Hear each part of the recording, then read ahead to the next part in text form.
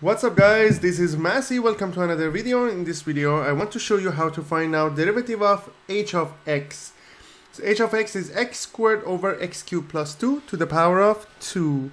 What I need to do, I need to use chain rule differentiation, which means that if you want to find out derivative of, for example, y with respect to x,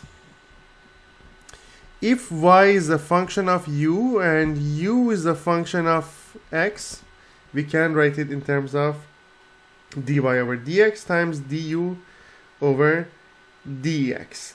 For example, if you have u to the power of n, the derivative is going to be n times u to the power of n minus 1 times u prime, if u is a function of x, for example. Or when you have sine u, it's going to be u prime times cosine u. That's how we do it. So let's go back to this question. We have x squared over x cubed plus 2 to the power of 2. So h prime x is going to be 2 times x squared over x cubed plus 2 times x squared over x cubed plus 2 prime.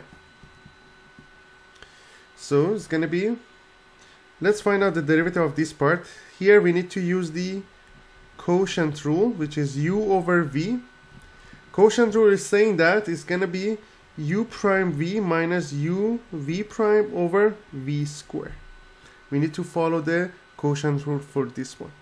So the derivative of x squared is 2x times denominator, which is x cubed plus 2, minus u, which is the x squared, times derivative of the denominator, which is going to be 3x squared, divided by x cubed plus 2 to the power of 2. So that's going to be 2x times x cubed is going to be 2x to the power of 4 plus 4x minus 3x to the power of 4 divided by x cubed plus 2 to the power of 2. When you simplify it, it's going to be negative x to the power of 4 plus 4x over x cubed plus 2 to the power of 2. So this expression is going to be the derivative of this part. So when you write the whole thing, it's going to be 2 times x squared over x cubed plus 2 times 4x minus x to the power of 4 divided by x cubed plus 2 to the power of 2. So it's going to be 2x, let's say, cube times 4 minus x cube. I factored x here. That's why x squared becomes x cubed. Divided by x cubed plus 2 to the power of 3. So that's going to be the final answer to this question. I hope you enjoyed this video. Please leave me a comment if you have any question.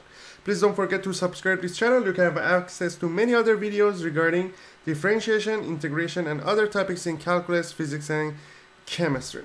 I will leave some related videos and playlists in the description in case you need extra practice questions. Thank you for watching and have a great day.